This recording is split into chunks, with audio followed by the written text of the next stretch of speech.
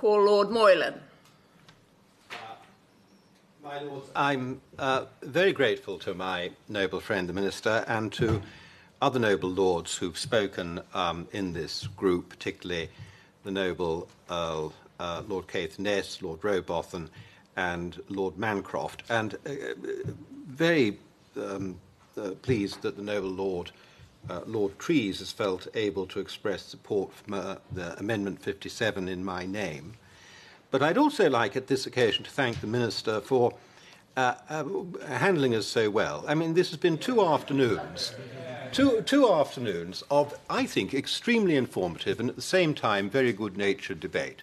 And he has taken everything that we have thrown at him and he has come back with a dazzling display of intellect and sympathy. Though it's mildly regrettable that he keeps the only philosophers he quotes are all French, and I think they need to have a closer look at that for the future. I will, on my own behalf, just apologise for expressing myself badly if I conveyed to the noble Baroness Lady Bakewell of Hartington Mandeville that I didn't think dogs could feel pleasure. I don't think that isn't what I intended to say at all. In fact, one of my amendments specifically preserved mammals as part of the scope of the bill. What I was trying to say was that while we can certainly understand pleasure and indeed pain in a dog or in the higher mammals, it's very difficult to understand what that means in any meaningful sense when one is talking about fish, for example.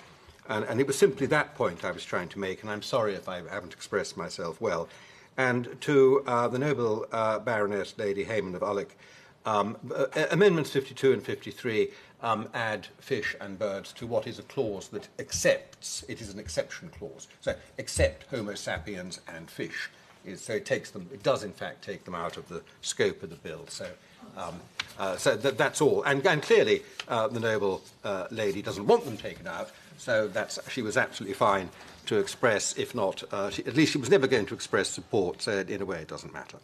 But I do want to pick up on what she said about cephalopods and decapod crustaceans as a final point, which is a bit of a commentary on much of the bill.